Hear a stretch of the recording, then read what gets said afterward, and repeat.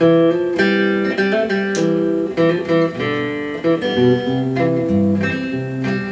name of this song's a Wildwood Flower. It's an old country classic.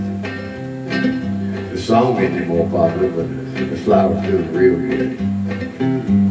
The wildwood flower grew wild on the farm, and we never knew what it was called. Some says a flower and some says a weed. I never give it much thought. One day I was out there talking to my brother, and I reached down for a weed to chew on. Things got fuzzy and things got blurred, and everything was gone. I didn't know what happened, but I knew it beat the hell out of sniffing burl apple. I came to and my brother was there. He said, "What's wrong with your eyes?"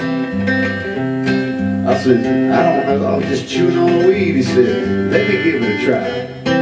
Spent the rest of that day and most of that night trying to find my brother Bill.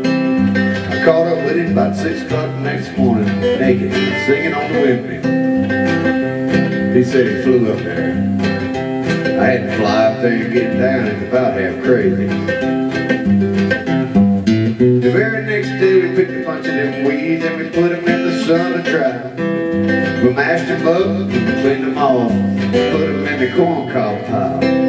Smoking that wildwood flower got to be a habit. Never saw no harm. Thought it was kind of handy to take a trip and never leave the farm. Before they go puff that wildwood weed, next thing you know you're wandering around behind a little animal. But all good things must come to an end. It's the same with the wildwood weed. One day this fella from Washington came to buy a spine, turned white as a sheet. He dug and he burned and he burned and he dug and he killed all the cute little weed. Then he drove away. We just smiled and waved, sitting there on that sack of seed.